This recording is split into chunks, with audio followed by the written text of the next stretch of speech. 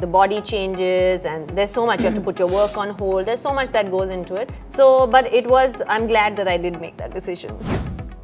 I put on, of course, like a good 23 kilos. I was 25, so I think the first thing, and I think all mothers will agree, the love is the most selfless love that you can ever feel towards your baby, and I think that was a love that I didn't think I was capable of having, you know, to be very honest. Absolutely. And so that was the biggest, I think difference for me, so to say. Right. But having said that, it was the most beautiful experience of my life. I mean, yes, it was, you know, it took a lot to make that decision. Obviously, you know, coming from someone where you know, the body changes and there's so much, you have to put your work on hold, there's so much that goes into it. So, but I'm glad that I did make that decision. Of course, I think it's the most beautiful feeling I think it is. Any woman can experience. So obviously, you know, after delivery and, you know, being a sportswoman, I think how important and how pressurizing was it to get back into shape? I think like everybody in the public eye, and I think that you know that as much as I do, that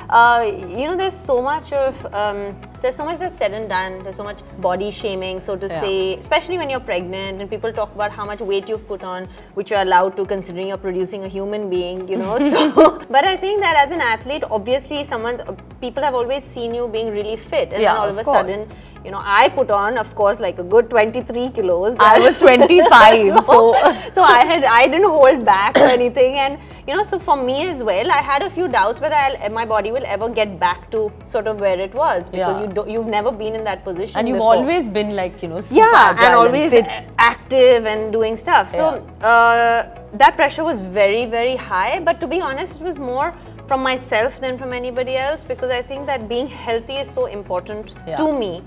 It's not necessarily being thin, it's more about being healthy and being fit, and I was just feeling unhealthy you know, after a certain point. So that's why I, you know, tried to get back in shape as soon as I could. And obviously after the baby, I'm sure people kept asking you that, you know, Sania, when is that comeback match? I'm sure ये question तो हमेशा पूछा जाता है, that typical comeback I had two questions as soon as I got pregnant is, so are you going to come back? When are you going to come back? And is your baby going to play a sport?